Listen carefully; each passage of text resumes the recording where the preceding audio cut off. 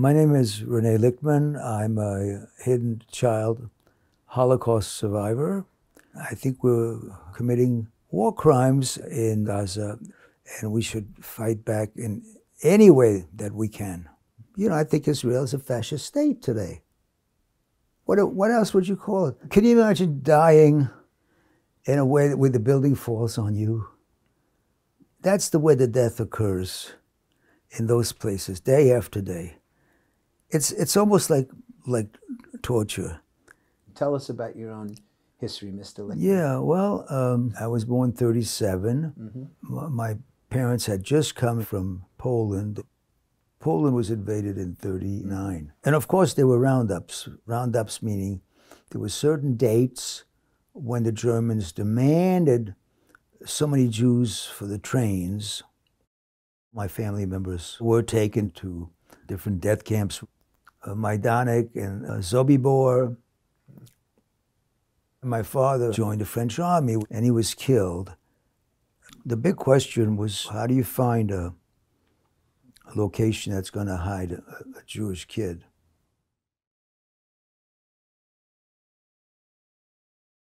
Jewish families had been going there for decades to Villepinte because it was a kind of a left-wing community.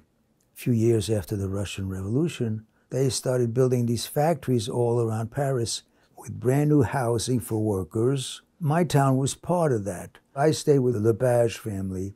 They were internationalists, right? So the nephew of my family that was hiding me was part of the resistance. That was Albert. He was the one who would get my mother and bring her in from Paris to visit me in the countryside. After July 1942, she had to go into hiding because that's when the final solution really started getting implemented. What do you think about what the IDF is doing in Gaza?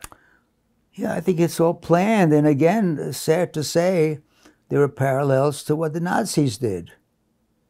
The Nazis were very conscious of, if they didn't have to waste a bullet on some Jews or communists, you can't forget the communists, you can't forget the Bolsheviks. The Nazi plan was, you know, if you can starve them, that's fine, or diseases. And the Israelis are very conscious of that, and they're proud. They brag about all that stuff. You compared the Israeli siege on Gaza to the Warsaw Ghetto. Can you elaborate on that? So the Warsaw Ghetto uprising, it seemed to me like a parallel to what Hamas was doing. They were very conscious. They were going to die in the Warsaw Ghetto and they were going to take some with them. The Warsaw Ghetto fighters were these young people. They were idealistic. They were all socialists. They were all on the left. The Jewish world has forgotten that. They were like my father. Their grandparents originally came from the Nakba of 48. And they've been in these open-air concentration camp with guards all around them their whole lives. That's why I think there is a parallel. And the other issue I think that's really significant about Hamas, when you study the African-American rebellions, the Nat Turner rebellions, they were not polite, tea and cookies type thing. They were extremely violent. There were excesses, right? Because the process of liberation includes that. There's so much anger built up and hatred that excesses are done and to be expected. But the abolitionists, they understood the anger and the hatred, and they did not criticize the Turner and these other rebellions. So I think you have to put Hamas in that context. I'd like you to address the slander which is repeated Democrats and Republicans that opposition to Israel is anti-Semitism. I love that, yeah. Oh my goodness. What there is anti-Israel sentiment, but it's called consciously to confuse the issues It's called anti-Semitism. So everything is anti-Semitic. The Israeli lobby has put its foot down, and you cannot talk about Gaza in any kind of Holocaust education program. There goes your hypocritical freedom of speech, right?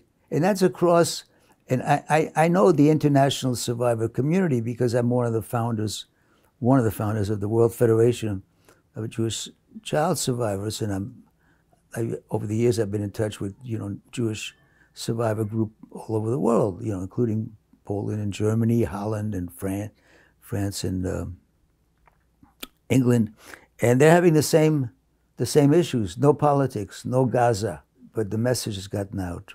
There is no way that things are going to be the same after this International Court of Justice, which is just so moving. It was just, I was so moved by things that the South Africans were saying. The real anti-Semitism comes from the right-wing Trumpers, Steve Bannon and those people. They are Jew haters, but they're very selective in their Jew hatred. So, for example, they love Israel. They hate American Jews. What is your attitude to the unbridled support that Biden and the entire U.S. political establishment has given to Israel in this genocide? Biden has been a war criminal for a long time. His arms up to his elbows are full of blood.